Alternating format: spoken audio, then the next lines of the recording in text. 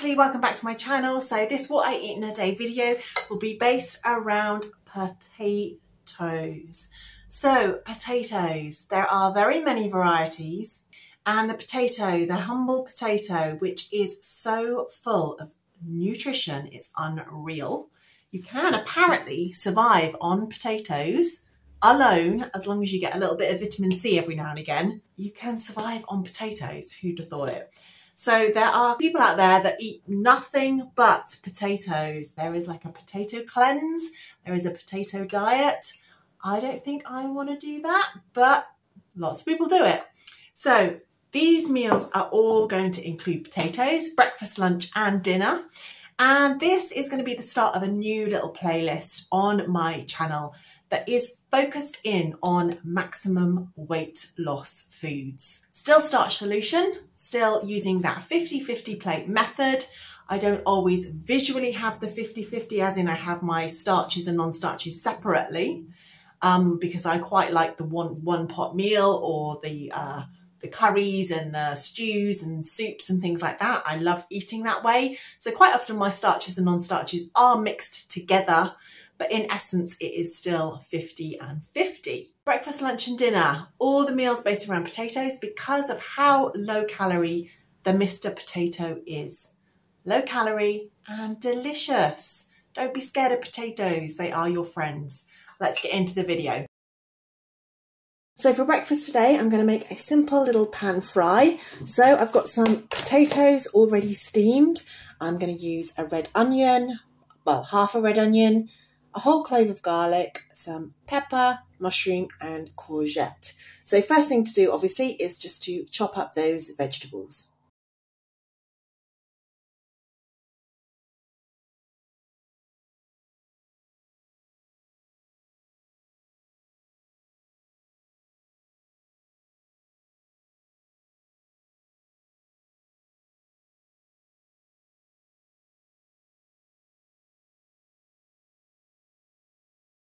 Okay, you now just want to add your onions and garlic to a warm pan. Add a splash of water to get those started, and you're just going to saute those for, I don't know, maybe 5-ish minutes just to get them going. And then you can add in all of your chopped vegetables. Any veggies will do, just make sure you've got some potatoes in there too. And I used the coconut aminos again because I just love it. It's kind of sweet and savoury, and it just really makes vegetables have a lovely, delicious flavour. So I put a lid over this just to kind of saute, steam them. If you don't have a lid, I just find it dries out a lot quicker, but that's okay. You just need to add more water if that's the case, if you don't have a lid for a big pan. Then you just want to serve this up, and it's as simple as that. Yummy, umami, flavourful, and veggies for breakfast does work. Okay, for lunch, roasted potatoes with a citrus salad. So using those same steamed potatoes that I had for breakfast as well, I'd made a really big batch. So once they're nice and steamed, they've got lots of moisture and they've still got that high water content.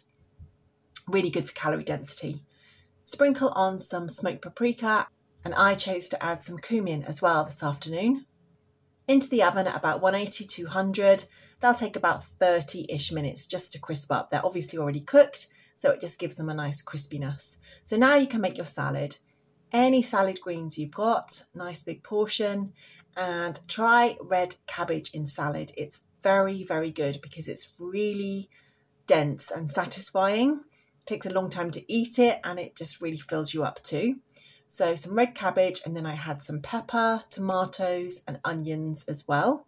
So chop up all of your veggies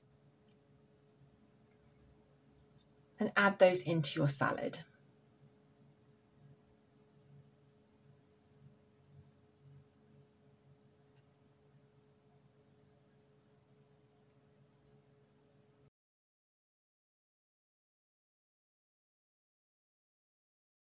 And on the side of this salad, I'm going to have some citrus fruit. Really great for vitamin C and just lovely and fresh and light. So I chopped up half an orange. So once your potatoes are ready, you can just serve this up. I made a little dressing as well. So I used some maple syrup and some Dijon mustard. 2 ingredients and really lovely dressing.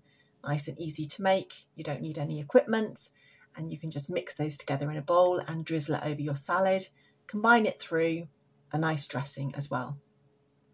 Time to serve up. So simply just add your salad, your potatoes, and your orange slices. Super easy, and you could make this in advance and take this to work and just have your potatoes cold. It works really nicely.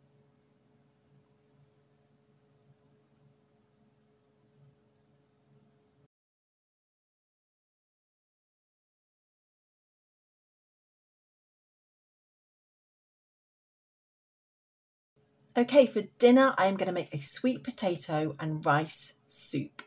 So the ingredients for this soup will be celery, courgette, spring onion, red onion, a whole head of broccoli, a whole head of cauliflower. We've got some sweet potatoes, carrots, mushrooms, lentils, and at the end we're going to stir through some cooked rice and a big handful or two of spinach as well. So we've got lots of veggies going on here, lots of non-starchy veggies that are going to really help with calorie dilution. And to give all of the seasonings and flavours, we've got onion powder, garlic powder, Italian herbs, bell pepper flakes, and a veggie stock. I'm obviously using bouillon here, so those will go in as well. So the first thing to do is to chop up all of these veggies. I'm going to use a really big pan because I'm making a huge batch of this soup because I want to keep some in the fridge and also in my freezer. Obviously, you can just do a lot less than these quantities if you wanted to. So you simply add everything into your pan, add a tin of chopped tomatoes, and I had these roasted red peppers, so I threw them in as well. 2 big tablespoons or more, if you like, of some Italian herbs, tablespoon of garlic powder and onion powder, and a tablespoon of stock, bouillon, whatever you have going. And now you just want to fill up your pan with water till it's about an inch below the vegetables. Don't worry if you can't really mix it at this stage, which I can't because I'm making so much. It doesn't matter because once this starts cooking, it will be really easy to mix. So you can just leave this now on a low heat for an hour and a half, and let everything cook. Taste it, give it a test, see if you need to add some more seasoning. Do you want to put salt in there, pepper, anything that goes? And then I added in some greens right at the last minute. So I love to serve this with a load of rice. Put the rice, I normally have that pre-steamed in my fridge, and then I add the soup on the top. This is so low calorie, it's brilliant. You can have a massive bowl, come back for seconds, have this as snacks, have this before a meal, whatever you want to do. Stay tuned, next week there will be another What I Eat in a Day video that is all based around the maximum weight loss 50-50 plate starch solution method. Let me know in the comments below, is this something that interests you? Do you want to see more of those low calorie density meals and how they can really help us to not only lose a bit of weight but stay satisfied and full, make sure we're getting all that nutrition that we need? Let me know down below. I would love to hear from you, and I will see you guys next week. Bye!